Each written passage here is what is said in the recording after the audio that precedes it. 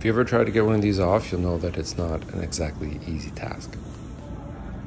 They can be quite difficult and are very likely to break if you're not very careful. I would recommend having a friend help hold the bumper out while you try to disconnect this as best you can.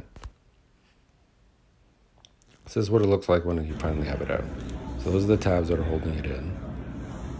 And there's a little part that goes in the middle in between there that holds it in place. You need to bend that back slightly and be able to pop it out all the way around. That's where the connector is at the bottom. This is basically a defrost for the distronic. So ideally you can get at these tabs and you can twist it, but it's not very accessible at all, so you cannot on this model. Some models you can get at those tabs and you were able to twist it off. If you can release these tabs, it will turn counterclockwise. From the top, you're going to want to use a long pick and a light to be able to get at that space in between those tabs and release it.